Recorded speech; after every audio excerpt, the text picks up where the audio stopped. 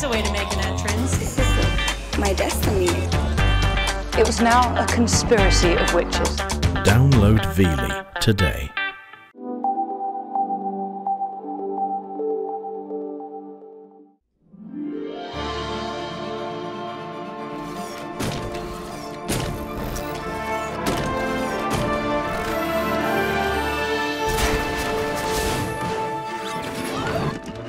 Artificial intelligence, not just a new technology.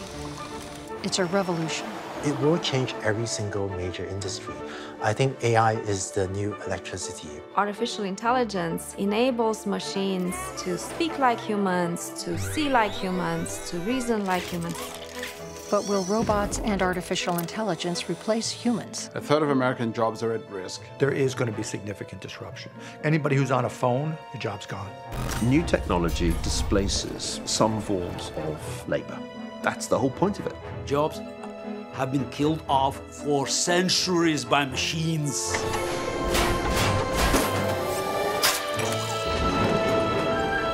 In the past, safety nets helped families in times of uncertainty and got children ready for the future.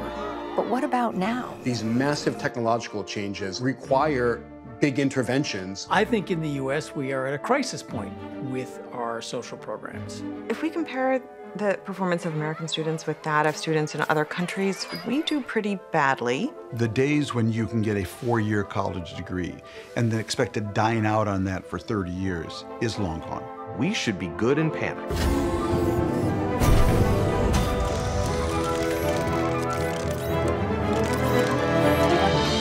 Just how scared should we be? He's a robot. Without you, what could he do? There's no limit to what he could do. He could destroy the Earth. In this hour, we will examine the history of technology and the future of work.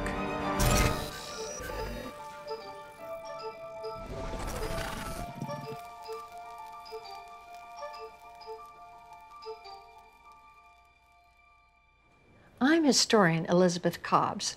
Fables have long reflected our fears of technology. Icarus flew too close to the sun and was killed by his invention. Dr. Frankenstein was destroyed by the monster he created. Movies from Metropolis to The Matrix have played on these fears, riveting us in our seats, giving us nightmares, and selling tickets. Good morning, Dr. Cobbs. Meet your new assistant.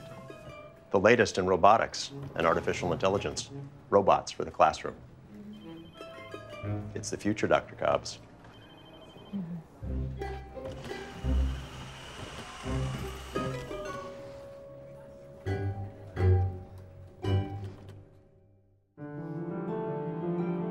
Why do we fear the very things that bring progress?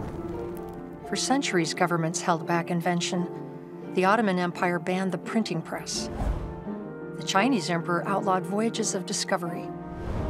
The Pope imprisoned Galileo. Queen Elizabeth prohibited a weaving machine that would put knitters out of work.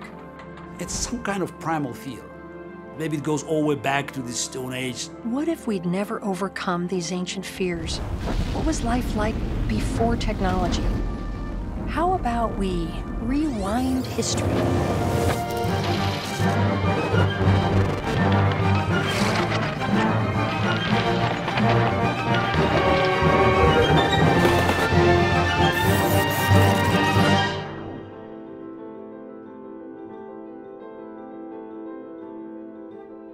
Think of how we live relative to our ancestors a couple hundred years ago who were scrapping out, living on the farm, dying in their 30s and 40s, half of their children dying.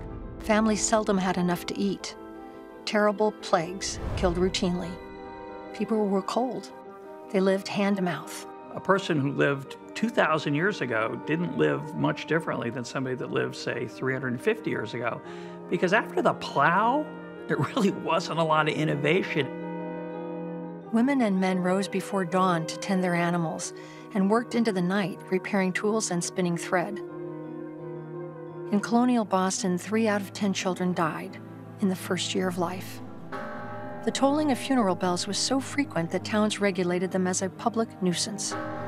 So it was utterly miserable in 1800 and before. You were hungry, You were cold. You were uneducated. The life of humans was solitary, poor, nasty, brutish, and short. Before invention, there was little economic progress for thousands of years. Life expectancy was so poor that world population barely grew. Then, history split in two. Humans began inventing machines to supplement what they could do by hand. It was the start of the first industrial revolution, driven by steam.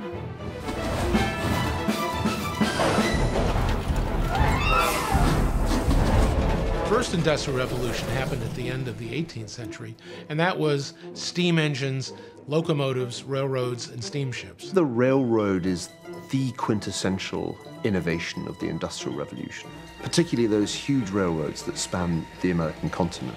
In time, there was a second industrial revolution, driven by electricity. Then the second industrial revolution, which I call the big one, happened starting around 1870. We had electricity, the internal combustion engine, and the first wireless communication. His invention of the light bulb has often been ranked with the invention of the wheel as the most beneficial to mankind.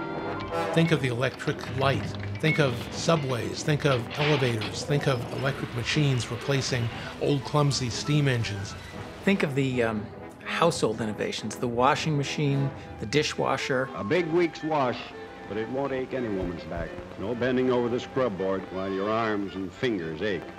The washing machine freed women to join the labor force. They say a lady in Missouri even taught her ringer how to shell peas. Then came computers. The third industrial revolution started around 1960 with the mainframe computer. More than 2 million digits can be recorded. Mini computers, the personal computer. By the end of the 1980s, we already had the basic elements of what we consider the modern digital age. I asked for a car, I got a computer. What were the results of these three industrial revolutions? People left farming, went to school. They got jobs, earned wages. Their children survived. A middle class emerged. I live better than the richest person lived 100 years ago. I live better than J.P. Morgan. He didn't have an iPhone. He didn't have open heart surgery. He didn't have penicillin. You can't have people figuring out penicillin. They're trying to figure out how to put enough food on the table to keep them alive till tomorrow. We've literally gone from an 18-year life expectancy during the Cro-Magnon era to all the way to 80 today. The extension of average human life expectancy probably is humankind's greatest accomplishment. The car led the way to a frontier with wall-to-wall carpeting. In just a few hundred years, industrialization transformed life on our planet and charted a path to the stars.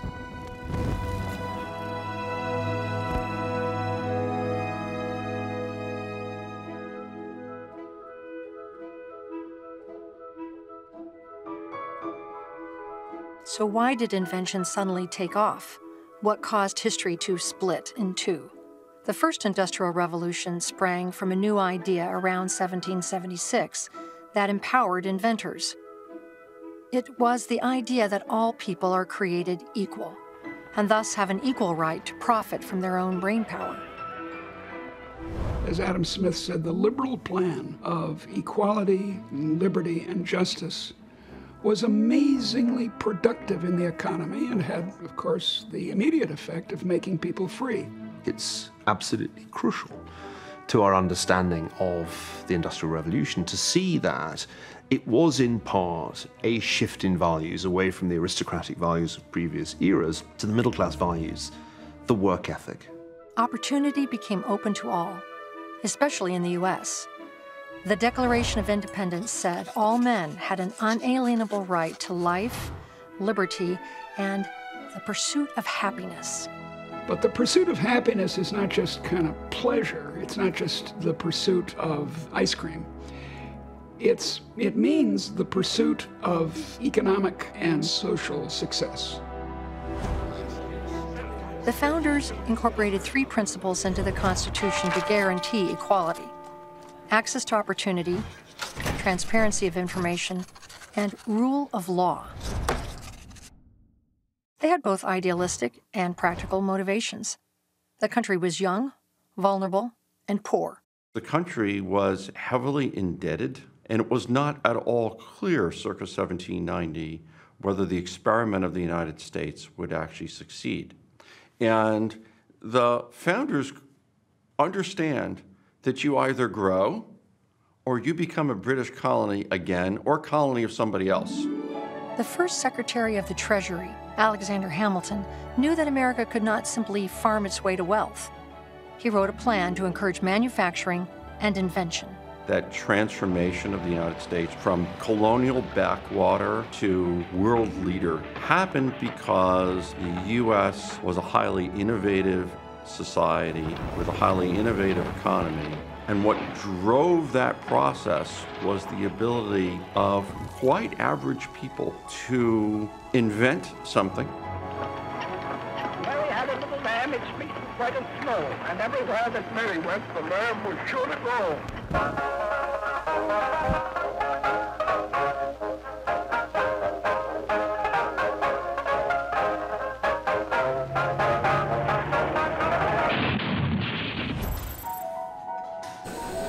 The founders wrote invention right into the Constitution. The Constitution allowed anyone to patent their ideas. Everyone else could see their patent application. Courts protected an inventor's monopoly on sales for a small number of years. What makes America different from the rest of the world isn't the inherent inventiveness of the people. It's that if you invent and you take a risk, you have a high probability of being able to reap the fruits of your efforts. The Patent Office was the most democratic piece of the American government. The nation benefited from the brainpower of people from all walks of life.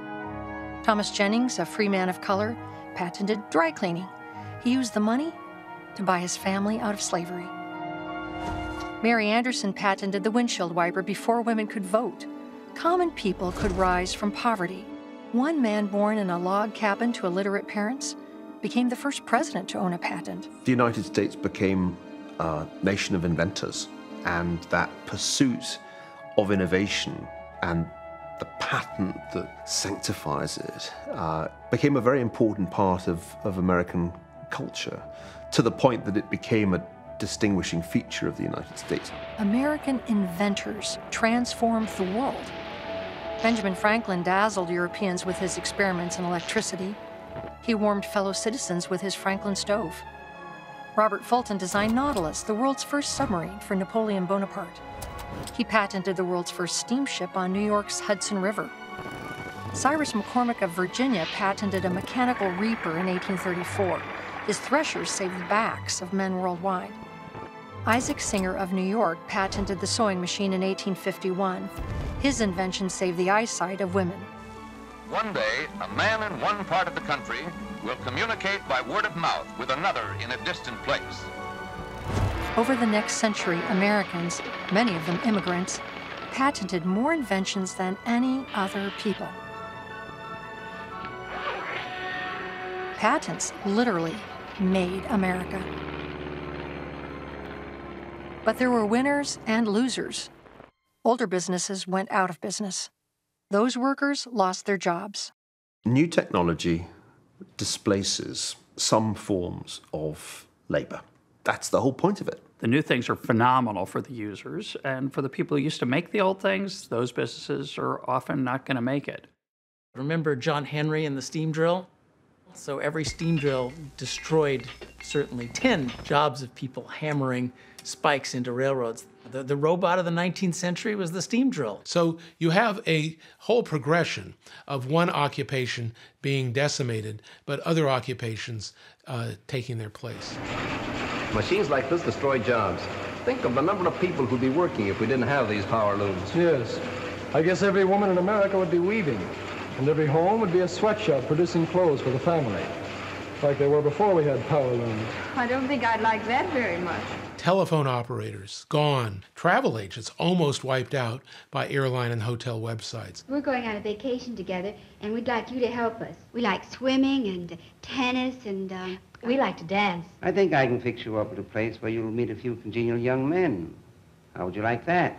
Oh, that sounds good. You don't make horse and buggies like we used to. And so those people went through disruption when there was change. You know, no one wanted a faster horse. You know, you wanted a car. Economists call job turnover, driven by innovation, creative destruction. Creative destruction is what capitalism does. So an innovator comes along with a good idea, and they start a company, and very often they create an entirely new industry around it. That's easy. That's the creation part of it. New companies, new industries, new jobs are all part of that eureka process. However, that eureka process displaces what was there before. The old industries go away. They're just not needed anymore. That's the destruction part of it. Sometimes those displaced turn violent. Industrial Revolution wasn't pretty. The resistance to industrial technology in 19th century Britain was often violent. Luddites, Ned Ludd was a mythical character, smashed up machinery. Disrupted workers often could not imagine what they'd do next. Like the tender of the livery stable when the horse was replaced by the automobile. At the turn of the century, people couldn't imagine motels and motor parks and drive-in movies and all the things that were made possible by the automobile. So our imaginations aren't capable of thinking up all the new jobs. Adjusting to the new economy is hard, and it always has been hard. I mean, that has been the price we've paid for the fact that you and I are not spending today hoeing a field of potatoes. Overall, life was better once people conquered their fears and governments protected invention. Countries that embraced new technology found that average income increased by 10,000% in 300 years. People were freed from constant disease and poverty. Life expectancy tripled. Hi, Dr. Cobbs. Oh, right. Robot for the classroom. Okay, robot for the classroom. Carry these tests. I am not programmed to carry things. Well, then what do you do? I can recognize faces like those of your students.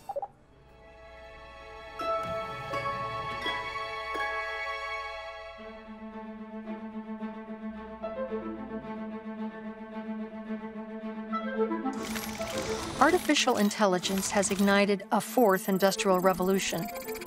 What is AI? Artificial intelligence is not really about intelligence. Artificial intelligence is simply the next wave of automation. Artificial intelligence is already in huge ways making our lives better. When you get on an airplane and fly from San Francisco to New York, 99% of commercial air miles at this point are flown by a machine, not by the person. AI gives us a clear shot at building self-driving cars that will transform transportation. I think we have a clear shot to transforming agriculture. I think AI will help doctors with diagnosis, with care of long-term health conditions. The best doctor probably can do 60, 65, 70% accurate guesses looking at the screen. Machine now does probably 80, 85 to 90%. Scientists can grow new bladders and new blood vessels and parts of hearts and even parts of lungs. Artificial intelligence will allow researchers to pick up on patterns that they couldn't otherwise do. It'll allow them to gather data and sort through the data much quicker than they would have been able to do with just their human brain. Combined with robotics, artificial intelligence will transform manufacturing just as tractors changed farming. One of the challenges of explaining the impact of AI is that it will change every single major industry. I think AI is the new electricity. Artificial intelligence enables machines like robots to speak like humans, to see like humans, to play games like humans, to reason like humans, even to communicate like humans. Quiet, please. I'm doing the talking. I'm sorry. That's the most remarkable thing I've ever seen. Mathematician John McCarthy coined the term artificial intelligence in 1955. He predicted that computers could be programmed to mimic human thought. You are listening to the heartbeat of the sage cuckoo. Every instrument in this room is constantly testing, pulse-taking, controlling. For decades, scientists pursued McCarthy's idea in vain. Then, in 1997, artificial intelligence came back into the news when IBM's Deep Blue computer defeated world chess champion Garry Kasparov. Stunning development. Garry Kasparov has resigned the position. Oh, what a shock. It was painful defeat in 1997, not just because I lost to a computer. It was the first match I lost, period. I don't recall any particular point where he made a mistake that lost, a significant number of points. I think it's outstanding scientific achievement. The strongest chess players, including the world champion today, they are much, much weaker than machines. Ladies and gentlemen, this is Watson. Since then, computers fueled by artificial intelligence have gotten better and better at beating our champions. I reached a certain conclusion after playing with machines, fighting machines, working with machines. Any process that we can quantify for the machines, machine will do better. 3 critical developments finally made artificial intelligence practical. First, processing power became faster and cheaper. In 1985, the most powerful computer was the Cray 2. It filled a room, cost $35 million, and was blind, deaf, and mute. Today, smartphones process data 10 times faster, cost under $1,000, and can see, hear, and speak. Data storage improved as well. In 1956, IBM's best hard drive weighed 2,000 pounds and leased for $3,000 per month. It had a storage capacity of 5 megabytes. Today, a thumb drive has 200 times more storage and costs less than $5. Then, digitization made vast amounts of information available. Books, sounds, pictures, and data from sensors were digitized. Today, 4.6 billion cell phones around the planet feed the growing pool of data.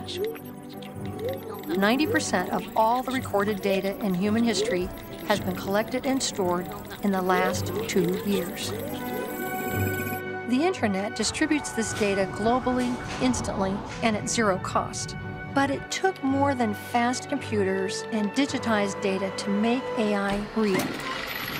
The third essential element was a new type of computer programming called deep learning. Hello, iCub. Hello. Who am I?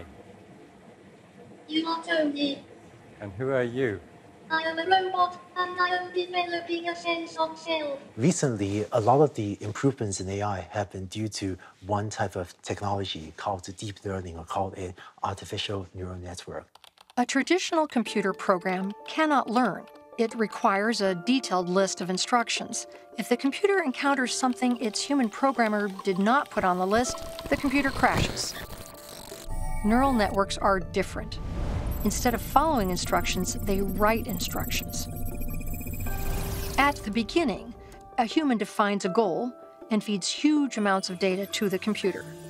The neural network then crunches that data to find the best way to achieve the goal. For instance, if you give the machine the picture of a bottle of water, the machine will look at it and will compare the pixels in the image with the pixels in many other images of bottles of water that humans have previously tagged and said these are bottles of water. The machine doesn't know what do you do with it.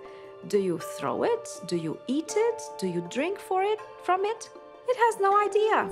Neural networks recognize patterns in complex data, but humans teach the computer what to look for. Think about it as if you had an all-powerful but somewhat dopey genie at your disposal, and you said, make me a peanut butter and jelly sandwich. And he shows up and he just drops the bread and a jar of peanut butter and a jar of jelly and a knife in front of you. And then you say, no, I want it as a sandwich. So then he's okay. And he gets out the piece of bread and he spreads some peanut butter on the bread, spreads some jam on the bread, and he puts them together with the peanut butter on the outside here and the jam on the outside here and slaps it down on the table. You're like, no. The peanut butter and the jelly have to both go inside because I don't want to get my hands all dirty. That's how a good sandwich is. Okay. That's how the jobs of the future are going to feel to most people. We're going to have computers that can do things we can't do, but we're going to spend our time, instead of doing the jobs are going to be too hard for us to do in many respects, actually trying to carefully specify what exactly we want them to do, because they don't care what we mean by a sandwich. Artificial intelligence also makes robots smarter. Cameras and sensors have expanded the jobs robots can perform. And construction materials are stronger and lighter than ever. Robotics puts computation in motion. Imagine a future where people would connect with machines in much more intuitive ways, where machines would be able to understand what people want. In that future, everyone will be able to use robots, just like everyone uses smartphones. But is this vision of AI too rosy? Does AI have the potential to take over? Movies portray robots as thinking creatures bent on destruction. Warnings abound in the media. We just don't know what's going to happen once there's intelligence substantially greater than that of a human brain. What do we do? Full artificial intelligence could spell the end of the human race. Some speculate about a point of no return called singularity. Singularity is a point in time after which artificial intelligence has progressed so much that it's impossible to predict what's going to happen next. It's sort of this black box that we can't touch because we don't know what's coming. I'm not afraid of the singularity. I'm not afraid of it because I think that humans will be at the center of it. You're not a bad dancer. The public impression is that these machines are going to come, marry our women, and drink our wine. There is zero technical support for the idea that machines are going to become sentient creatures with their own independent goals and desires. Part of the mystique of AI is its ability to learn from data, figure out new things by itself. But at the end, it is just a piece of software. Just because we're so good at building specialized intelligences, it does not mean that these evil sentient killer robots are anywhere on the horizon. But that message does not sell movie tickets. You had your time. The future is our world.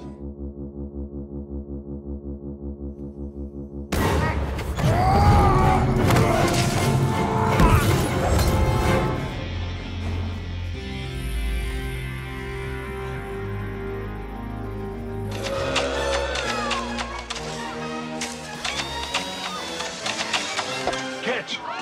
Get ready for a surprise! Why would they want to take over humanity? I have a different fear for us to have. What if computers become hyper-intelligent and want not to do our work for us anymore? They want to be like our dogs and cats and just lie on the couch all day. If you could run the world or just lie on the couch all day and have somebody else take care of you, which would you take? Humans and machines are different. Humans seek new experiences. Machines don't. They have no imagination or intuition, and no one knows if they ever will. People are very different. We learn from an example of one. We don't need to look at a million examples of what a bottle is in order to know what a bottle is and what to do with it. One of AI's advantages is its reliance on data instead of intuition. Some companies now use performance data to decide raises rather than personal recommendations. AI can reduce bias, but if the data is flawed, AI can magnify errors. They do not have common sense reasoning. They require a lot of training, a lot of data that is manually labeled by people. And even with that data, sometimes they make mistakes. You can have the smartest and most reliable witness in the world, but if that witness were trained using completely faulty information and never was allowed to understand the variation between what that information was saying and how the real world works, you're gonna get a biased opinion. So just as it's true that a very smart expert might give you garbage in, garbage out, all these technologies will give you garbage in, garbage out, potentially. The negative side of all these neural networks having an impact is they can be stupid. They're not by default smart, right? It's like a little kid, right? Don't do that again, don't do that again. And so having people try to define and manage and weight all those things, that'll be a necessity. History shows that all technologies have risks. Electricity was frightening at first. Thomas Edison electrocuted an elephant to show that while electricity could kill, it could also be made safe enough for a child. Once we learned to manage the risks, electricity brightened our world.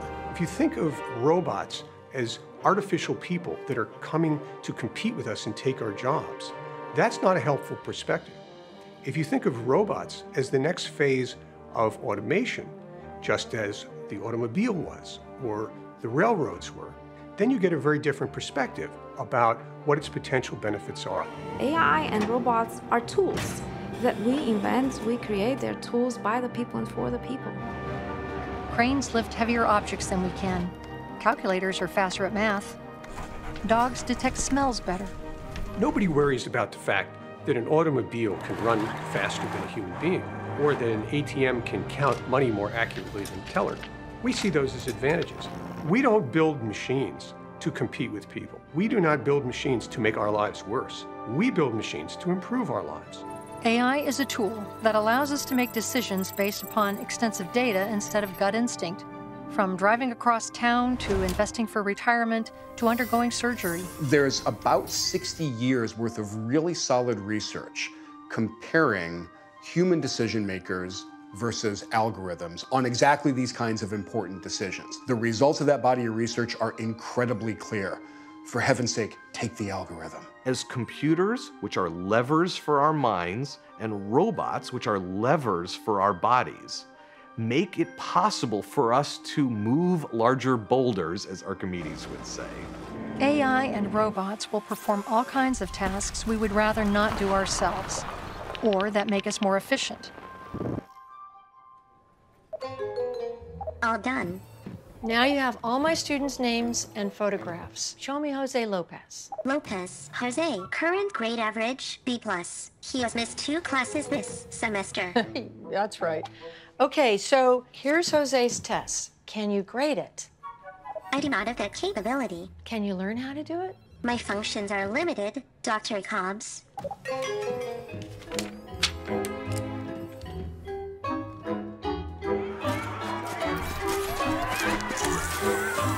Robots and AI cannot do everything. A program that flies a plane cannot read X-rays. But there is a lot they can do, and they're putting people out of work. Leaders are worried. 90% of the jobs that will be had by our young children or grandchildren simply don't exist today. Something like 60% of occupations have about a third of their activities that can be automated.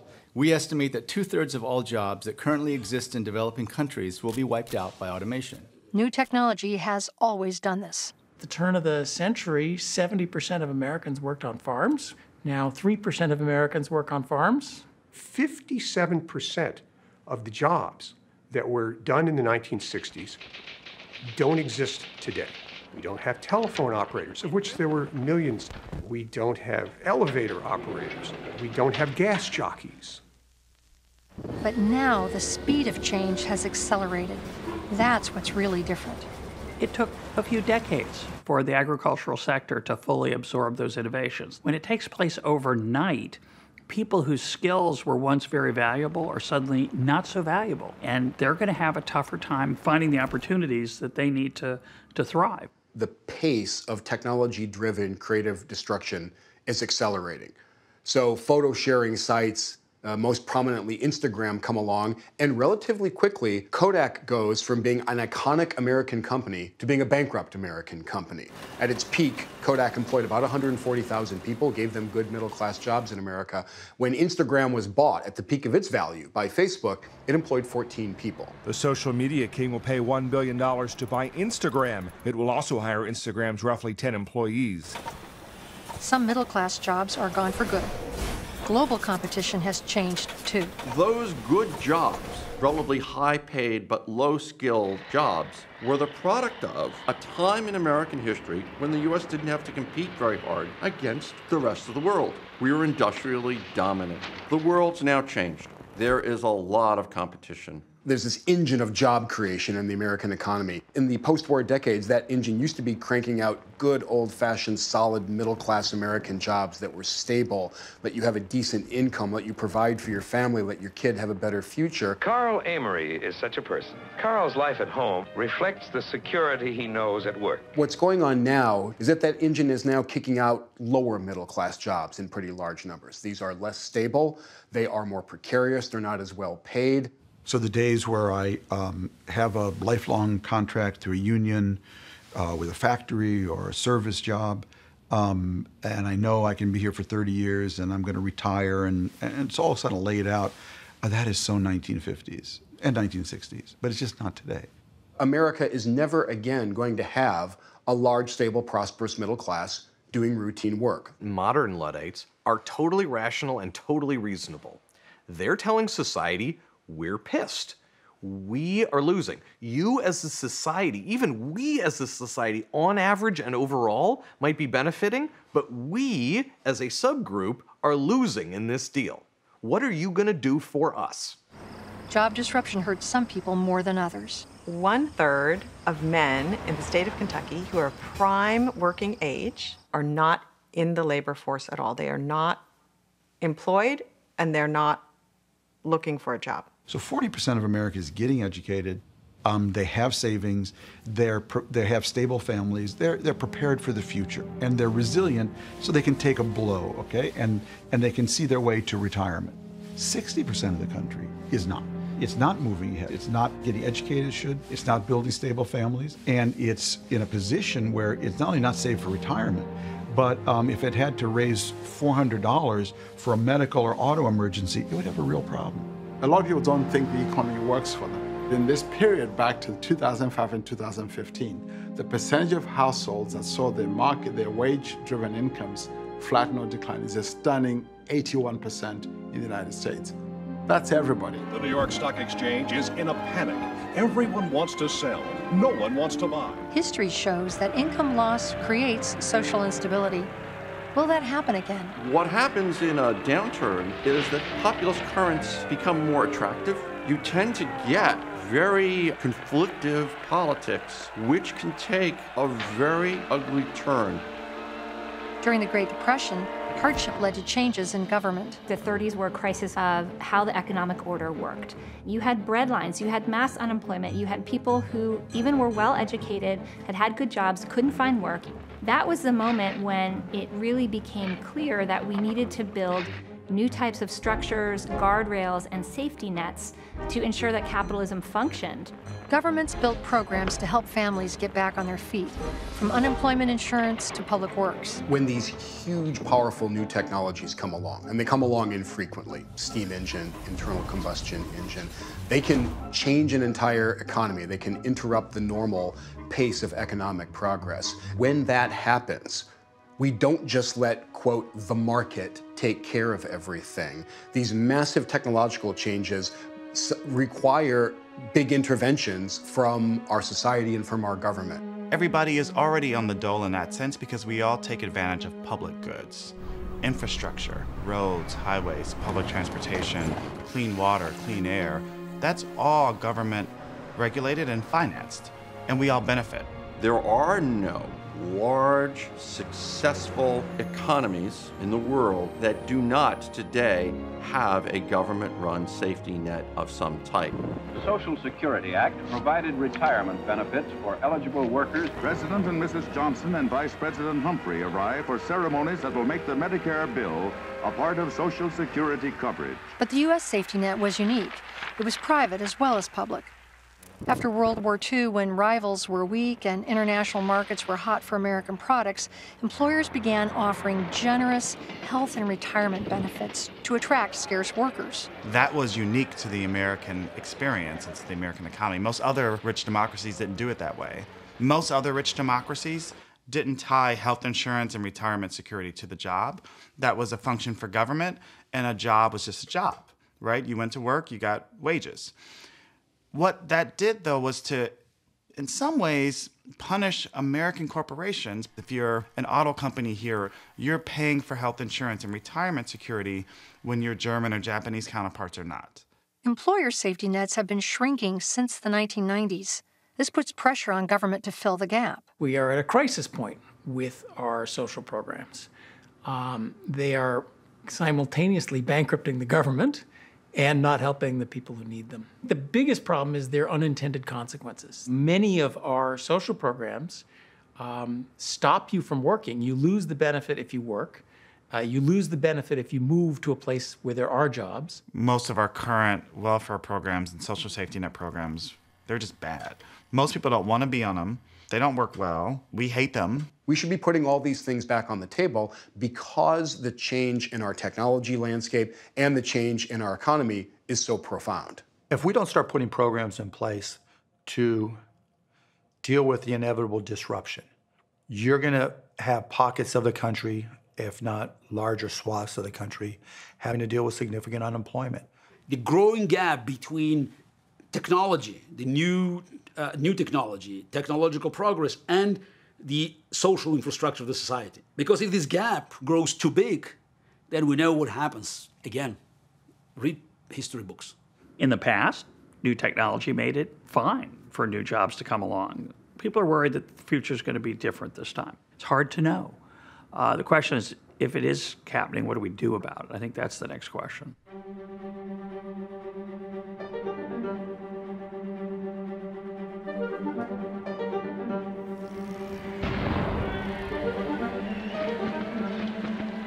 America's safety net was designed for full-time workers in permanent jobs. Today, many are self-employed, part-time, independent, or temporary. They don't qualify for company health plans, sick leaves, pensions, or workman's comp. They have no unemployment insurance. They work, but do not have a safety net. Some who can't find their way at all in the new economy turn to federal disability insurance. It used to be a very tiny share of Americans who were on disability, less than 5%. And now, among high school dropouts, that number is well above 15%. For boys who have nothing to do. And even a good share of high school graduates, around 10%, are on disability. Once you're on Social Security disability, you're on for life. And the reason is because if you earn any money, you lose your disability check. The disincentives that keep people out of work, out of finding new jobs, out of retraining, I think are the real problems of the safety net. Knitting a better safety net requires new approaches. One idea is to replace programs like disability, unemployment, and Social Security with a fixed cash payment for everyone. This is called universal basic income. This idea that you provide a basic income to everybody that gives them a floor under which they don't fall. They can buy the basic provisions of life, and from there, they can educate themselves, they can enter into the market. If they want more, they find a job. Economists like cash. Economists tend to think, well, I think people are a really good judge of what they need, so we'll give them the money and let them decide what's important to them. Critics worry that universal basic income would undermine the work ethic. The danger of universal basic income is that people just take it and don't move on in life. While I like the fact that UBI is trying to solve an income problem, which is absolutely needed, I have a problem with it simply because work is more than just income. This thing called a job has been a way to get a sense of dignity, self-respect. It's been a way to give yourself one sense of purpose, a community, a social structure, something to go do. So there's this assumption that if people get free money, that the work ethic will go away. And that is just not the case. We have the evidence to suggest when it comes to lottery winners or members of the Cherokee Nation or the Alaska oil dividend recipients, people still work and, in fact, in some cases work more. It's going to take a while to redesign the safety net, but there is one type of benefit every American receives that needs immediate attention: education. We were the first country in the world to set up universal, mandatory primary education. Everybody has to go through school all the way through high school. From about 1900 to about 1970, the high school graduation rate rose from about 10% to about 75%. What made America successful all of these years is that we educated our people up to and beyond whatever the technology was. So when the main technology was the cotton gin, we ensured that people had universal primary education. When the new technology was the factory, we ensured that everyone had universal secondary education. We built the world's wealthiest nation when our citizens were the best educated and the best prepared for new technology. Today, we're below average for an advanced economy. If we compare the performance of American students with that of students in other countries, we do pretty badly. We aren't absolutely the worst, but we are very, very low within the developed world in terms of performance. Globalization is putting all these other educated people, pumping them into the world, and they're moving past us. School outcomes also vary widely across the United States. Hispanic students in Texas are at the top of the nation. The Hispanic students in California are at the bottom of the nation. Harmony Public Schools show what's happening in some Texas schools. Harmony sets high standards for both students and teachers. Specialized instruction in science and math begins in 3rd grade. Robotics are emphasized in all grades. College planning begins in 8th grade, and college acceptance is required for graduation. The most important ingredient, good teachers. The value added by a really good teacher, a teacher who's in, say, the top 20% of teachers in the United States, is about $250,000 over someone's lifetime. And you have to remember that she teaches probably 20 to 25 students a year. On average, we have very good teachers, but we allow ineffective teachers to stay in the classroom. It's almost a complete impossibility of trying to keep the attention of 35 different people who will, be thinking about what they had for breakfast, what they didn't have for lunch, why their boyfriend didn't write them a letter, whatever else it may be. If you get 2 or 3 bad teachers in a row, the student is in trouble forever, for lifetime. What we need to do is totally change the way teachers are paid so that we are paying people a lot if they are highly productive teachers, and we are not offering that same level of pay to teachers who are not very good at teaching. What greater return on an investment can you possibly get than your kids? If we agree that education is about preparing our kids for the future, what are we doing? We should be good and panicked. But the panic does not fundamentally come from technology. We are not preparing the children that we have today for the workforce they will be in tomorrow. I think our current educational system is doing a really good job of turning out the kinds of workers we needed 70 years ago. We need to better prepare our children. But what about adults for whom the future is now? How can we help older workers? You are angry. Not angry, just frustrated. How did you know that? I recognize emotions from facial expressions. Sadness. Happiness. Students who are sleeping. That's funny, but if you can't help me grade, how can you really help me? I can teach you how to code. You can create an artificial intelligence program to help you improve your teaching. Learn to code at my age? Anyone can learn to code. We all have to keep learning. In the past, you could go to school or college or vocational school, study a particular task and master it, and stop and just spend the rest of your life applying it. I think that paradigm is gone. Now, things you learn in your first year of college will be outdated by your 4th year.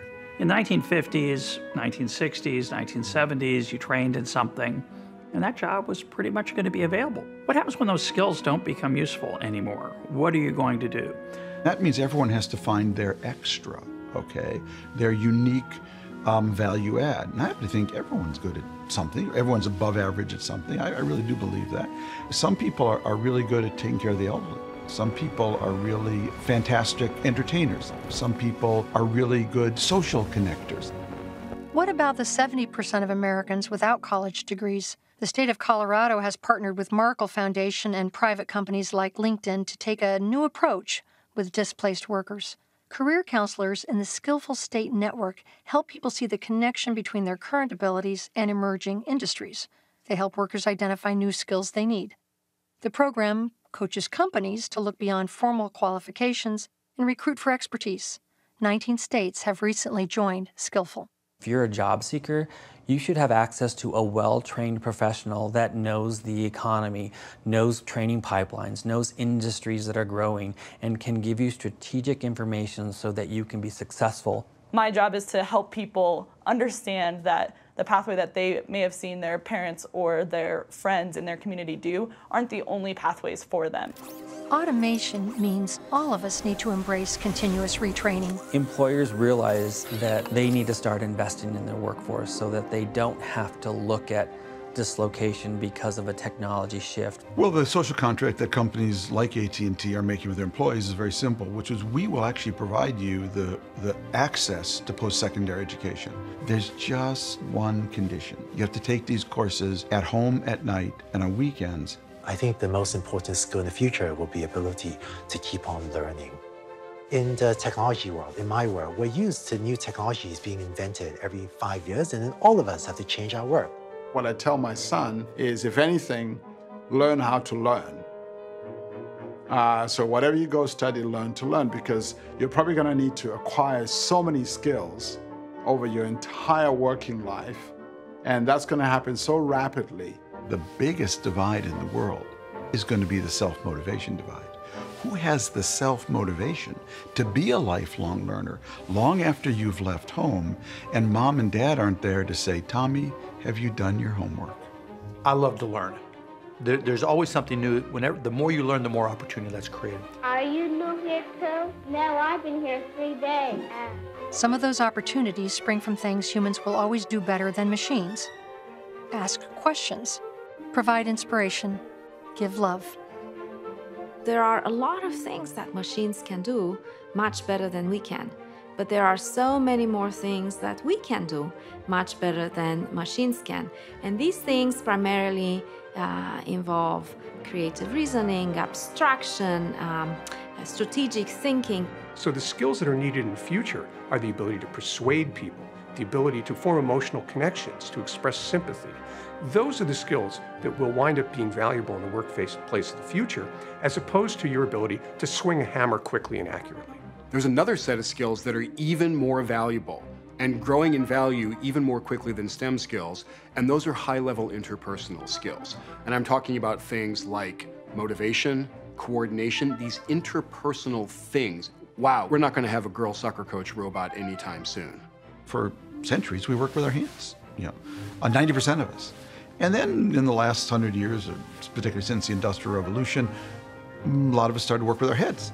As we go forward, more and more of us are going to work with our hearts. The future holds promise, but only if we rise to its challenges.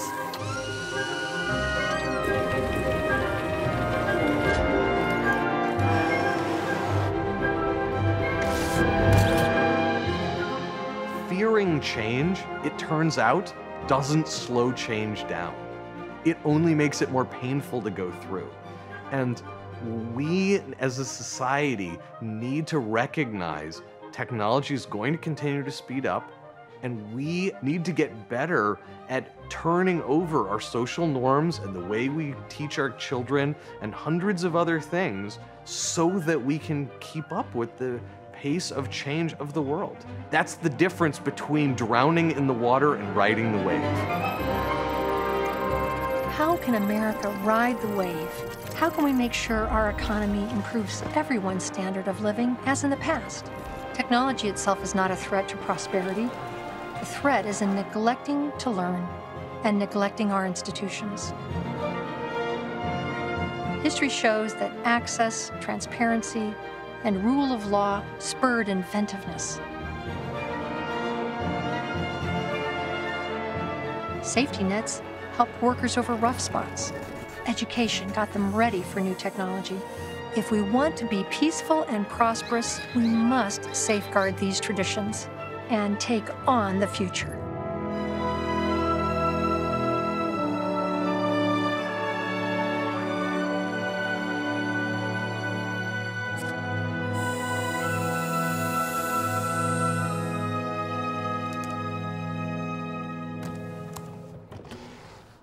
There, my first program.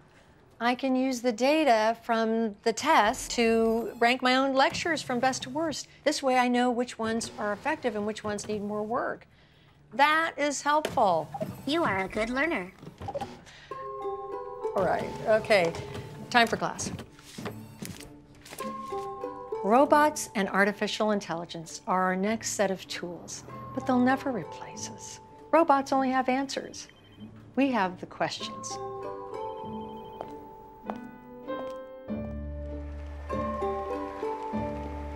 Hey, do you have a name? My name is Pepper. Well, Pepper, I think this is the beginning of a beautiful friendship.